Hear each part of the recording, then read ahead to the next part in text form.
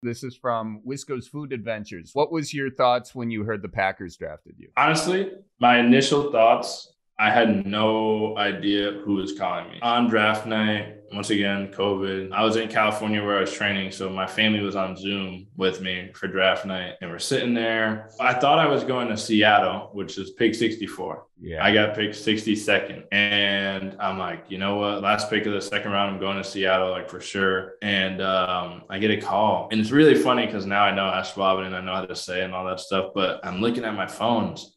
Ashwaubenon? Like, who was trying to prank? Like, Wisconsin. Yeah. I'm an East Coast guy. Like, I know the Packers are obviously in Wisconsin, but I'm not thinking about the Packers. I didn't really think I was going to go get drafted by the Packers. So I'm like, I answer the phone kind of like rude. I'm like, hello. And it is, oh, hi, this is, I don't know if it was Gutekunst or if it was Matt LaFleur first, but one of the two. It's like, hey, this is Matt LaFleur, head coach of the Green Bay Packers. Are you ready to be a Packer? I'm like, oh, like, yeah, absolutely. Fired up.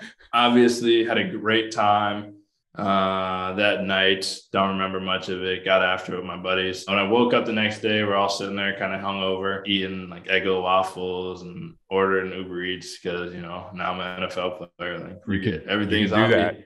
Everything's on me. Whatever you want from McDonald's, like, I got that shit. But I put on like a 2-hour documentary of like Green Bay Packers, and so it showed the history. I got a really good glimpse of, obviously didn't cover everything, but you know, the fandom, the football over the years, like how it's obviously owned by the people. And it like interviewed like this elderly lady who'd had the tickets in her family for years and blah, blah, blah, all that stuff. So, you know, it was like really cool to see. And then I'm the type of person, like if I'm in on something, I'm all in. I moved out to Green Bay 3 days after I got drafted. Really? Like I was in California training. I was like, pack all my stuff. I'm going to Green Bay. This is the middle of COVID. Nothing's open.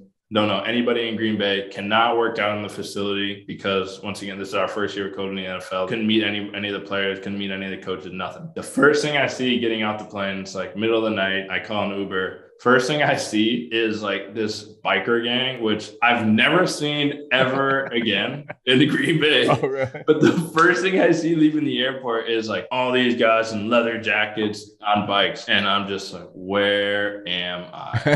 What is going on? I got 5 questions asking about you being the mayor of Door County. You have the key to Door County. I do have the key. I got the key to Manitowoc, actually. We should use keys at some point. That's awesome. Actually, yeah, go get your key. You got your key? All right, let's do it.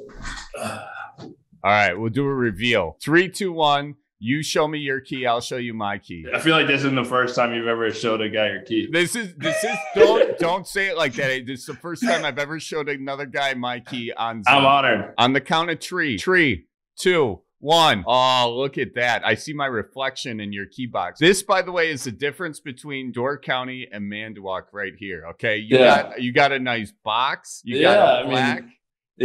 And I got this big ass key. It's from the Miro, the old Miro company. The way this works in Manitowoc is you just smash a window and you're welcome in.